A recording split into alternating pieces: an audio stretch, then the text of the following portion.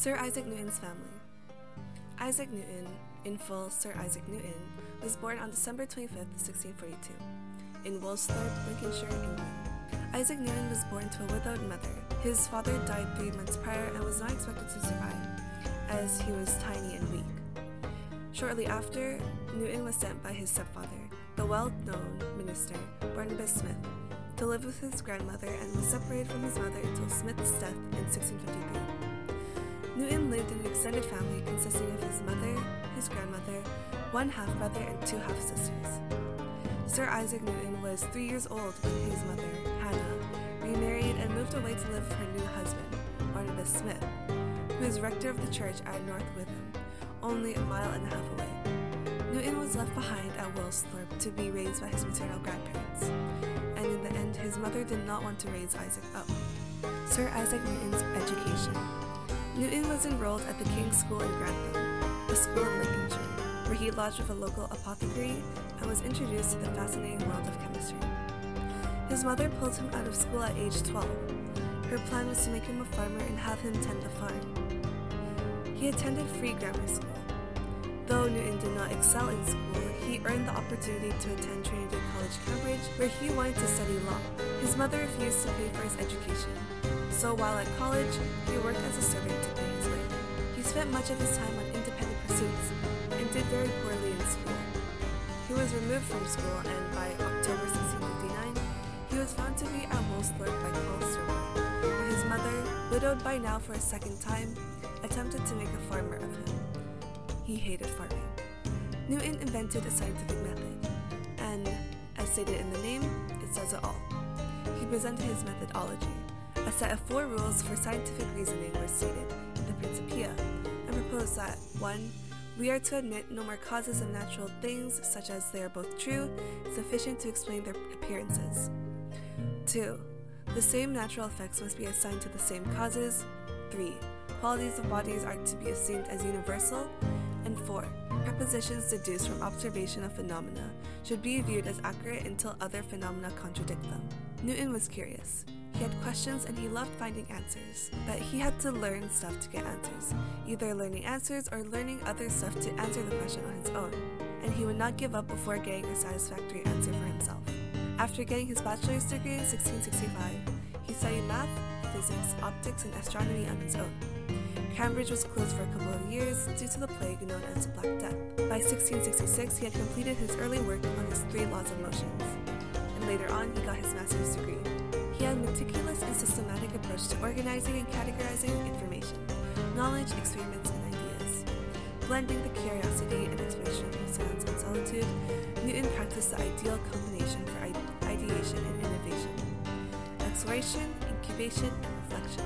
While he's best known for his work on gravity, Newton was a tinkerer as well, but more so with ideas than physical inventions. He would invent reflecting lenses for telescopes, which produced clearer images in a smaller telescope compared with the refracting models of the time. Sir Isaac Newton contributed significantly to the field of science over his lifetime. He invented calculus and provided a clear understanding of optics. But his most significant work had to do with forces, specifically with the development of a universal law of gravity. Sir Isaac Newton's obstacles.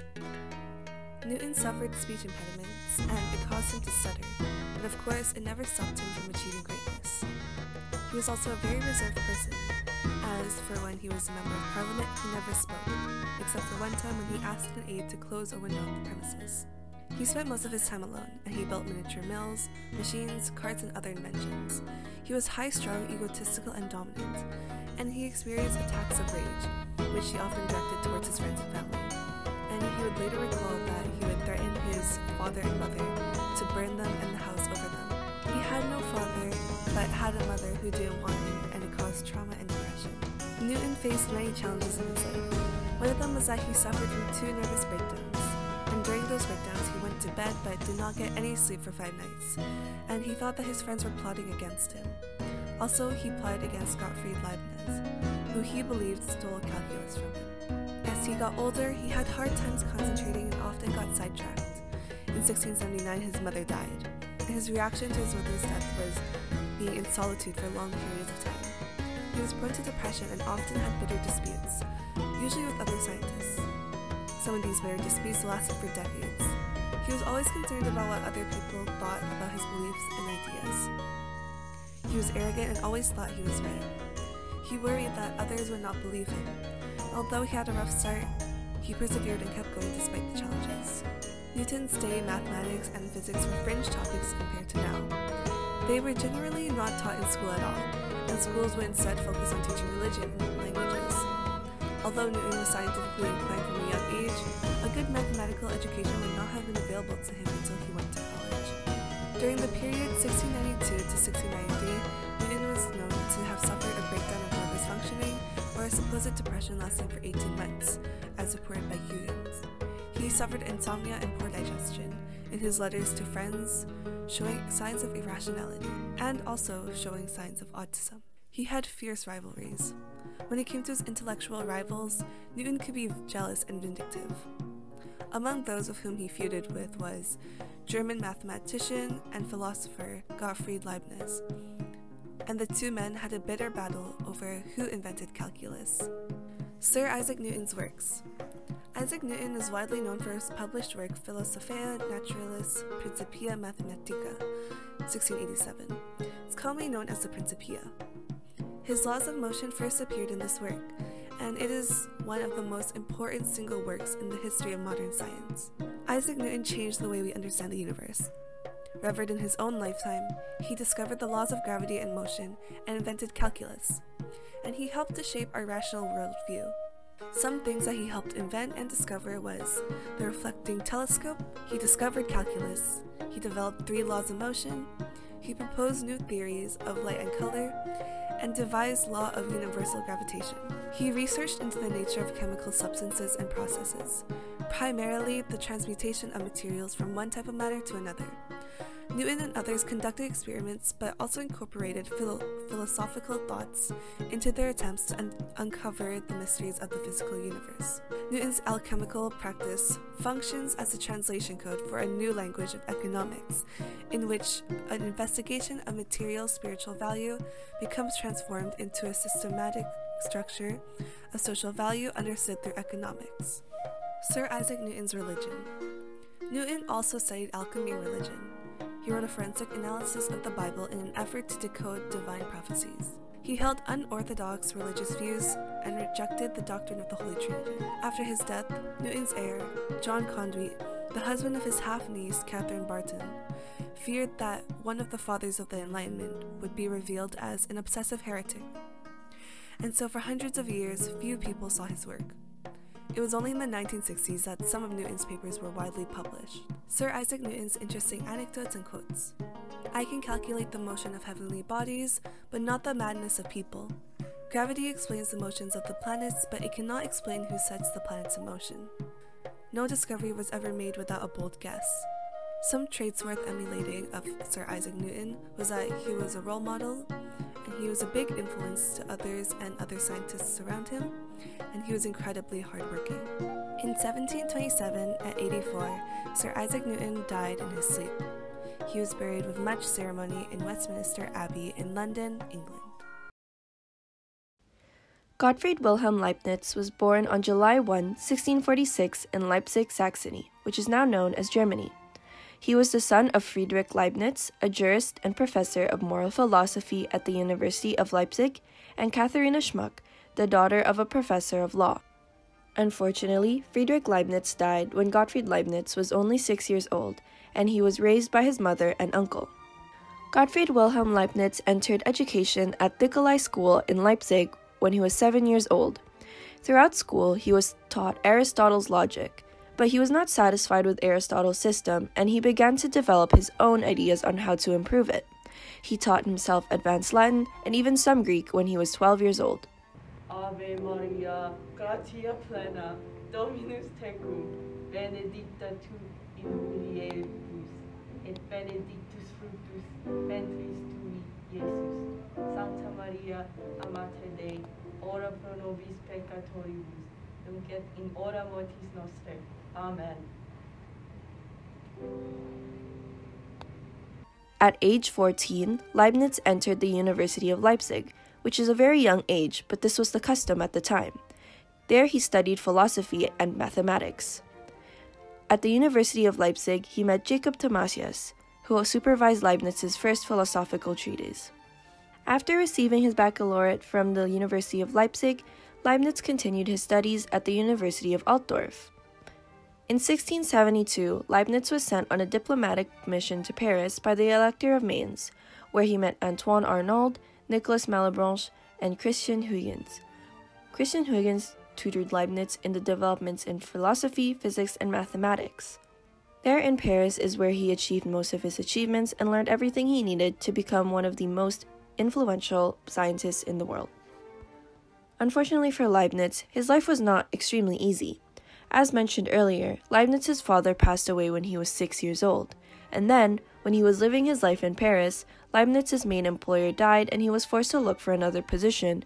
He found one as a librarian for Duke Johann Friedrich of Brunswick. Then, still in Paris, Leibniz participated in the Harz project that was extremely difficult and eventually failed in 1684 due to the difficulty. But for the project, Leibniz compiled important scientific results. Then, in 1699, Leibniz and Newton were part of the calculus controversy. The controversy was between the two mathematicians concerning the discovery of calculus. Leibniz was accused of stealing Sir Isaac Newton's ideas. Newton wanted credit for calculus, so he wrote a letter to Leibniz. Some of Newton's followers accused Leibniz of plagiarism and mocked him for his wig and old-fashioned clothing when it got to court.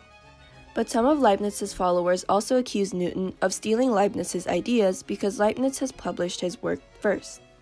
Then, Leibniz was involved in another controversy regarding plagiarism in 1711 by John Cale. Leibniz even wrote to the Royal Society to request that they correct the wrongdoings of John Cale to him. Gottfried Wilhelm Leibniz is most well known for his development of the present-day notation for differential and integral calculus. In 1666, Leibniz published a dissertation of the art of combinations. This work sketched a plan for a universal characteristic in logical calculus. Then, in 1667, Leibniz composed a series of works in philosophical theology, called the Catholic Demonstrations, which provide a basis and justification for the reconciliation of Protestantism and Catholicism. Then, in 1672, he conceived differential calculus and started his work of infinite series. During this time, he also invented a calculating machine, which was able to perform addition, subtraction, multiplication, and division. Then, in 1679, he achieved one of his greatest achievements, which was his development of the binary system of arithmetic. And then, in 1684, he published details of his differential calculus, and 1686, he published Acta Eruditoria, which dealt with integral calculus. But this was the paper that started the dispute between him and Newton. Some interesting anecdotes and quotes from Leibniz include, "It is worthy of excellent men to lose hours like slaves in the labor of calculation, which could safely be relegated to anyone else if machines were used." He had said this in 1685, when he was explaining the value of the hand-cranked calculating machine he invented in 1673. This quote demonstrates that inventors create things to make our lives much easier, and we have people like Leibniz to thank. Another quote from Leibniz is, "He who hasn't tasted better things hasn't earned sweet things." This quote basically means that one cannot truly understand what it feels like to be happy if they have not experienced difficulty and sadness. I think this is valuable knowledge to know in every situation in life. We only experience difficulties so that we can truly understand what it feels like to be happy and satisfied with the things we have. Some traits to emulate from Leibniz is that he's a hardworking person. He put a lot of energy into his work and promoting scientific societies. He also worked tirelessly to achieve what he did in science and mathematics. Leibniz is also extremely brave. He was faced with a lot of plagiarism accusations, but not once did he fail to stand up for himself and his work. Finally, Gottfried Wilhelm Leibniz died in November 14, 1716 in Hanover. Leibniz, please don't go, please. Don't go. Before I go, the derivative of y is dy over dx. No! In today's society, Leibniz is considered to be one of the greatest and most influential scientists and thinkers in history, as he has made significant contributions to philosophy, mathematics, political and social sciences, theology, and many more areas of education. New logic that came from the second half of the 19th century was impacted by Leibniz. Welcome to the Greek Legends Life, Archimedes, 287 to 212 BC. Archimedes was born around the estimated year 287 BCE in Syracuse on the island of Sicily. Archimedes lived for about 75 years till death came upon. He died as the Romans attacked the city, which ended in around 212 or 211 BCE. One tale about Archimedes' death is that he was killed by a Roman soldier after he refused to leave his math studies.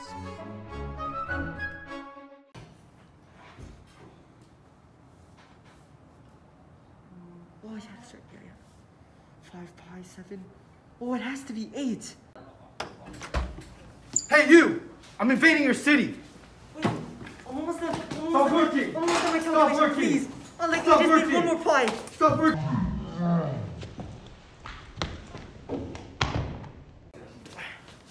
Oh my gosh. Who are those guys? Come on. 7, 10, 8, 7. Yes! I got the calculation! There is not much information on Archimedes' family other than his father, Phidias, being an astronomer. It is unknown whether he ever married or had children, as no information credible could hold much proof. The Greek historian Plutarch wrote that Archimedes was in relation to Hiero II, the king of Syracuse, which is how he gained much fame during his lifetime because of his connection to Gello, who was the son of King Hiero II. Archimedes, as a young man, through tales has studied in Alexandria with the mathematicians who came after Euclid, who was a Greek mathematician and the founder of geometry. Archimedes used much of his knowledge to make many inventions with much confidence, especially for the war. Archimedes is described as a hero because of his courageous and smart qualities with his influence to the world, and he was also a great friend as he helped King Hiero II with many critical problems in the city. Archimedes invented the sciences of mechanics and hydrostatistics. He discovered the laws of levers and pulleys, which he proved by using geometric reasoning through his studies from the Greek mathematician Euclid.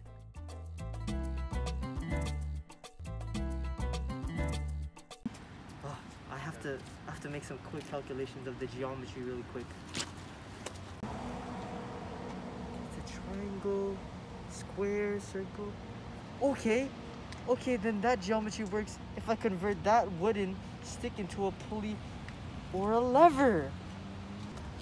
What is he doing? What? So according to my calculations, if I put the wooden stick here and put a perimeter of a triangle, I could definitely move this vehicle. Archimedes invented a fundamental concept of physics, being the center of gravity. Archimedes' new principle he discovered is a law of physics which is fundamental to fluid inventions, including the hydrometer, which is used to determine the specific gravity, which is the relative density of liquid. This new principle is used in designing ships and submarines that are in the control of flight of a hot air balloon. Archimedes discovered the principle of flotation too, which is any floating body displaces its own weight of fluid. He also came up with the proof that water will adopt a spherical shape around the center of gravity.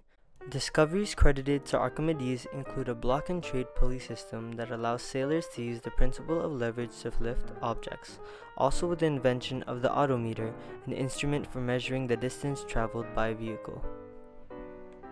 He has also been credited with improving the power and accuracy of a catapult, along with another spectacular machine called the heat ray and the death ray, which is used for protection against the Romans.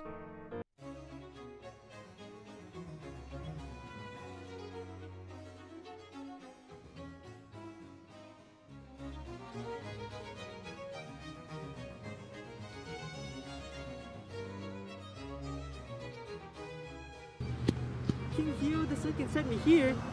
Where are the ships? Oh, it's right there. Okay.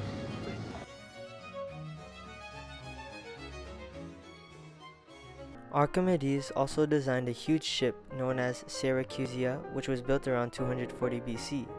After he built the Syracusia, he also designed another machine in order to remove bilges of water in the ocean. This was known as Archimedes' screw and was most used to raise water. Till this day, the Archimedes screw is still in use for pumping liquids such as crystallized solids like coal and grain. As the Romans were attempting to attack Syracuse, Archimedes was given the task of defending the seaside city and created another machine which is now famous as the Claw of Archimedes.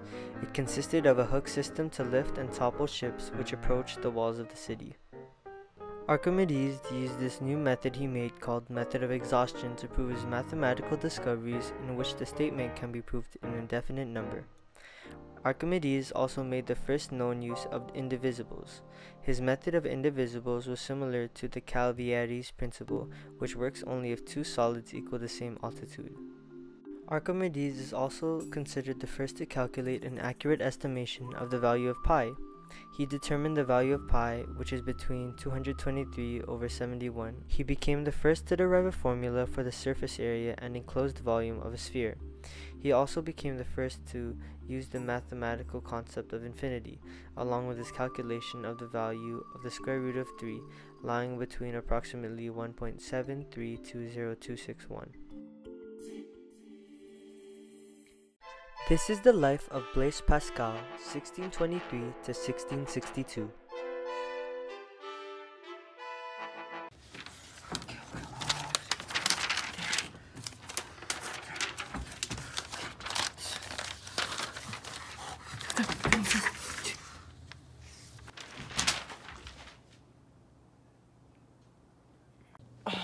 My stomach hurts. Oh, I can't.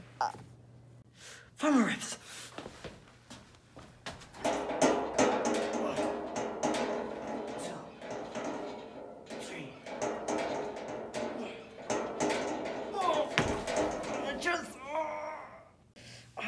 First is my stomach and now goes to my chest. He had two sisters, Jacqueline, born in 1625, who was an infant prodigy in literacy circles, and Guilberette Pascal, born in 1625, who was very involved in service to the church and helped Blaise with his work on Christianity. He was the only son to Etienne and Antoinette Pascal. Pascal's father, Etienne Pascal, was a presiding judge of the tax court at Clermont-Ferrand. After his mother died in 1626, the family then moved to Paris by the year of 1631. As Etienne Pascal was the children's teacher, he decided that Blaise was not ready to study mathematics before the age of 15. Blaise, though, with his curiosity on the other hand, started to work on geometry by himself at the age of 12. He discovered that the sum of the angles of a triangle are 2 right angles, and after Etienne witnessed Blaise being so interested and invested in math, he then lended him a copy of a Lucid, which was the start of everything. In December 1639, the Pascal family left Paris to live in Rouen, for Etienne had gotten a job as a tax collector for Upper Normandy. Shortly after settling in Rouen, Blaise had his first work published, the Essay of Conic Sections, published in February 1640. Traits people described Blaise is a man with a loud voice with much manner. He was very precautious, a perfectionist, meek, and humble. In his life he had always been in delicate health, suffering even in his youth from migraines which carried on grew older. His major jobs were being a physicist, a mathematician, and a published in the provincials. An interesting fact about Blaise is that he was very embarrassed about his talents of schoolwork. It is said that it even prevented his potential of discovering the infinitesimal calculus. Through his health problems, Blaise worked intensely on scientific and mathematical questions until October 1654. Around that date, he nearly lost his life in an accident. The horses pulling his carriage bolted, and the carriage was left hanging over a bridge above the river Seine. Although he was rescued without any physical injury, it does appear that he was much affected psychologically.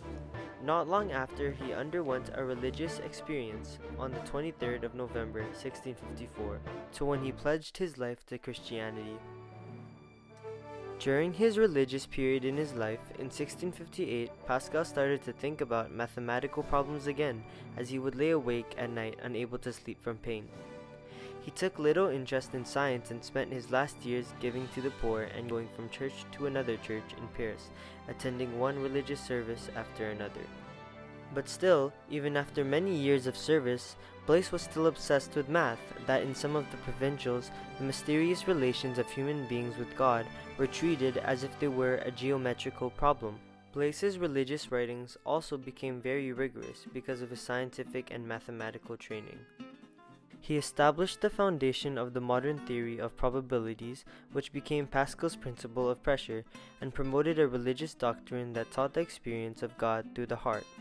His principle of intuitionism had an impact later on philosophers such as Jean-Jacques Rousseau and Henri Bergson, and also the existentialists.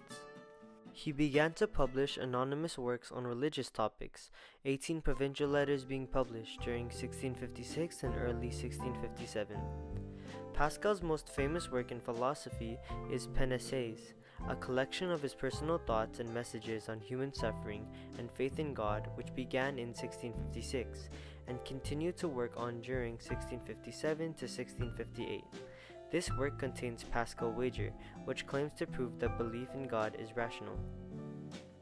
He wrote an essay on conic sections, Essai pour les coniques, based on his study of the now classical work of Gerard Descartes on synthetic projective geometry. Pascal made the first digital calculator operating by counting integers. This explained the youthful pride that appears in his dedication of the machine to the Chancellor of France, Pierre Séguier, in 1654. According to my calculations, I should add this. Okay, a 4. That's it.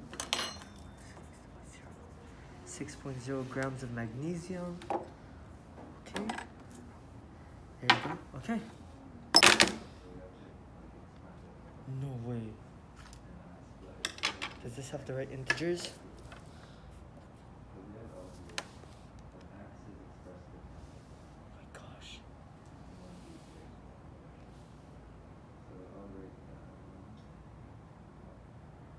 The dice problem, which we call in today's world roulette, was studied by Blaise.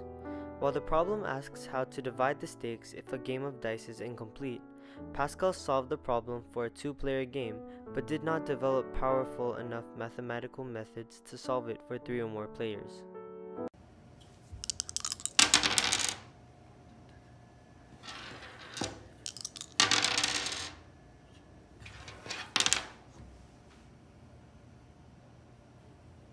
I messed up.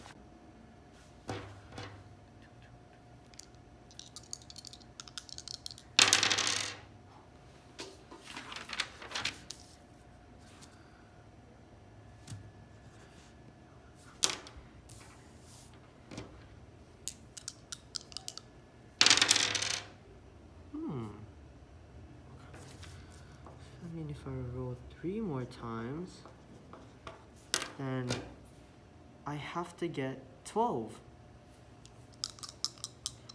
12. No way! 12. Hold on. Does that mean if I... Okay, let's roll it 10. Let's roll it 4 more times. So that's 4. Okay, that's 6. Okay, that is... That's 9. So this one would have to be 12 again. No way. According to my calculations, I figured out the dice problem. What's going on? Oh, my stomach. Ouch. Oh, not again. Oh, it's moving to my chest again. Ow. Oh, not my head. Ow, ow, ow, ow, ow. He used Calvary's calculus of indivisibles to another problem of the area of any segment of the cycloid and the center of gravity. He solved the problems of the volume and surface area of a solid formed by rotating the cycloid along the x-axis. In the area of physics, Blaise contributed heavily in the studies of atmospheric pressure by discovering that vacuums are real and exist in the real world.